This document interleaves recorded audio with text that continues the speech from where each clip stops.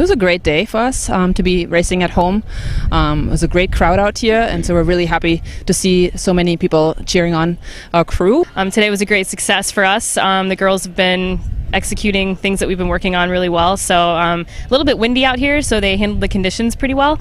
But overall, like Connie said too, it's been a great, we had a great turnout, and it's great to have that support come out. It's a home court advantage, and for the seniors especially, and for the team, knowing that it's the seniors' last race and chance to show like our entire Knight family, like who we are and what we've been working so hard to achieve. A lot of it is just personal victory for the team moving forward, and also victory over other teams is, you know, the goal and the objective as well.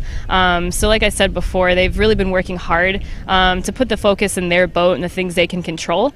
And I think that the crews that did walk away with the win today did a great job of executing those things that they've been working so hard for. So I think we're really proud of our seniors. I think they led us really well throughout the year, and so we're going to miss them.